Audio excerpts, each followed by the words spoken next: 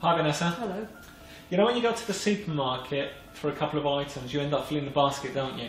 Happens to me all the time. On this occasion, I ended up with 16 different food items. I ended up with some watermelon, ham, pizza, lemons, onions, eggs, ice cream, sausages, kiwi fruit, tomatoes, apples, cheese, mushrooms, bread, figs and donuts. Now on the back of these cards I've got the receipt of the total purchase, and as you can see the same receipt is at the back of every single one of these cards. Yeah. Okay. Now what I want you to do, I want you to mix the cards up, cut the cards like this and mix them up, and make sure that neither of us know which position any of the cards are. And when you are happy, you stop. Okay?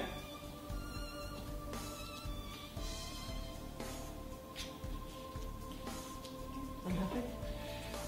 Now what I want you to do, I want you to pick a pile of cards and I want you to look and remember the food item you're looking at here. Okay, make sure that I don't see that food item. Right. Now would you like to do it? Okay. Cut the cards again, mix them up.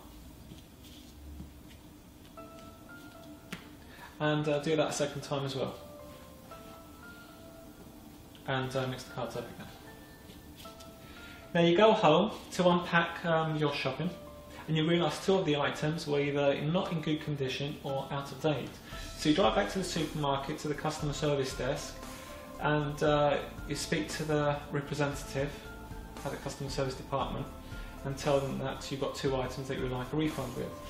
So you go into the bag and you pull out the eggs and you tell them that one of the eggs was broken, only realised until you went home. Yeah.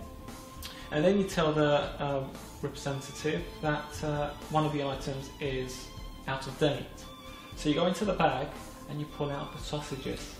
Yes. And you hand them over to the representative. You're absolutely right. And that's right. Food for Thought by Wayne Dobson.